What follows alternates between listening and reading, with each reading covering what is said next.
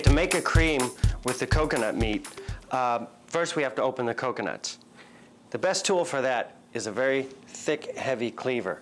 Now we want it heavy because we don't want the knife to bounce off the coconut. We want enough weight to just hit and make a dead thud right into the coconut. The other thing is that a thick knife won't bend or chip. So we want a nice heavy cleaver like this one.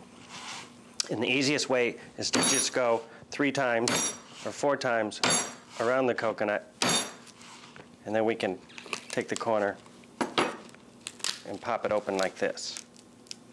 Now the nice thing about these coconuts, the Thai coconuts, is that the meat inside is very soft and very easy to blend or puree.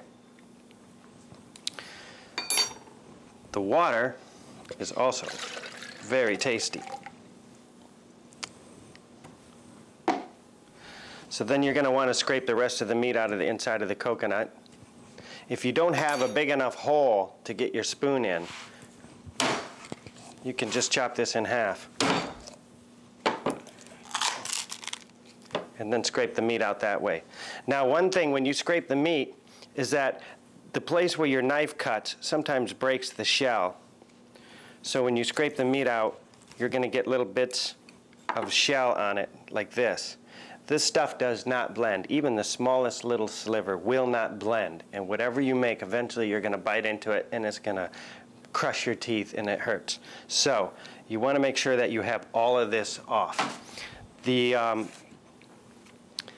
is a much lighter brown skin inside the coconut, which is this, which is very soft and edible. So if you're blending this into a cream, you won't have a problem with that.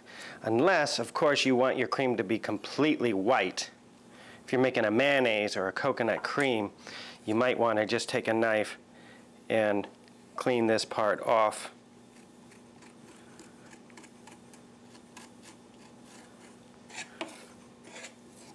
So that you have a completely white piece of coconut meat.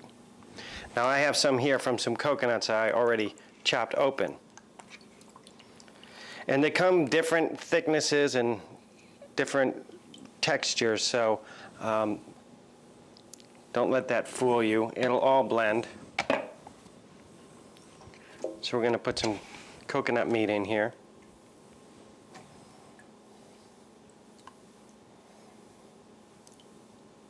Some of it's really soft.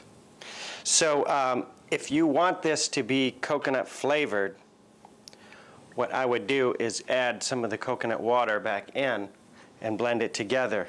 If you want this to be another flavor, like say vanilla, I would just add the vanilla and a little salt and use plain water to get it to blend. That way you don't influence the flavor too much with coconut. The meat itself doesn't have a whole lot of coconut flavor. So it's very easy to get it other flavors. And you can make a savory sauce, like you could put some olive oil and saffron in here, maybe a little garlic and make a saffron cream sauce. You can make it sweet. You could blend some strawberries into a liquid and then throw the coconut meat in and get a strawberry cream. But in this case, we're going to do a little vanilla coconut. So I put vanilla in there, a little coconut to get it to blend. And this will make a great pie filling or a pudding or for parfaits.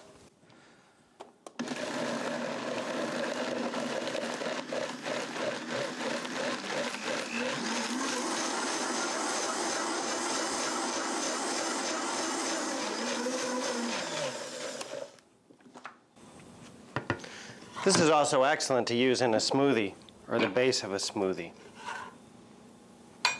So there we go. We have a nice, very creamy, smooth coconut vanilla cream. Now if you want this to be really thick, of course, just add a little bit more coconut and you can get a nice thick cream which you could fill into a pie crust and refrigerate, and it would become very solid enough to actually cut slices and serve as a slice of coconut pie. And there you go. That's cream with young coconut.